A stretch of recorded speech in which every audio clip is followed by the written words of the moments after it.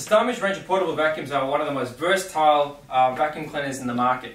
So they're built to different levels of dust extraction classifications. So if you're dealing with hazardous levels of dust, you just find the machine with the right level of filtration that you need, LMH for example, and away you go. So you can actually use these machines for sucking up dry dust, sucking up liquids, bulk water out of ponds or tanks, for example.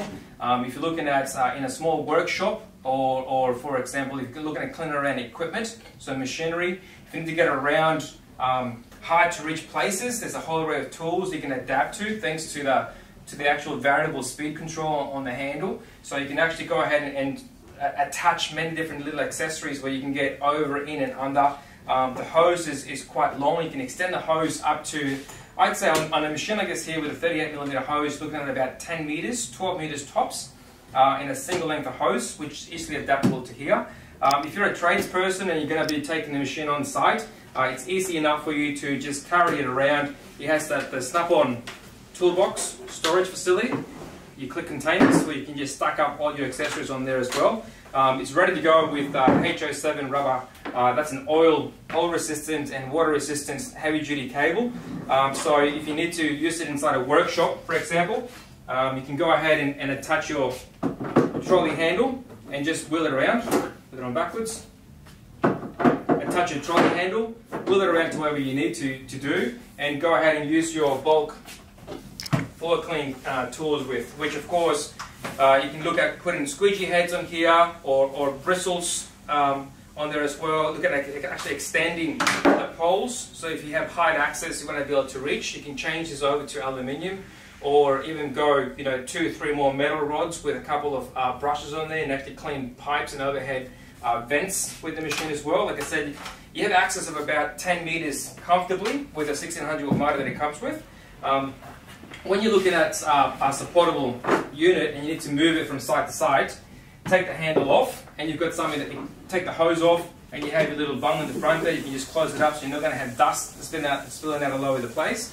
So the other thing it can be used for as well is of course grinding, sanding. So if you're doing restorations to vehicles or floor restorations, or even when it comes down to doing home renovations or professional wall sanding equipment. So this can all be attached to the machine directly.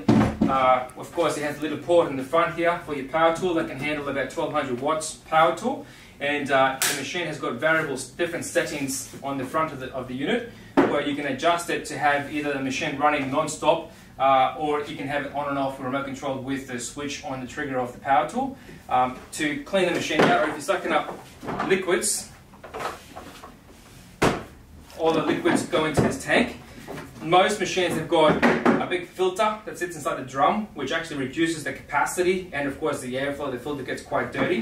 This here is a double-lined tank. If the tank ever gets damaged or punctured from the outside because it falls off the back of the ute, for example, the inside usually remains intact, so you're not going to lose the integrity of the suction of the vacuum cleaner.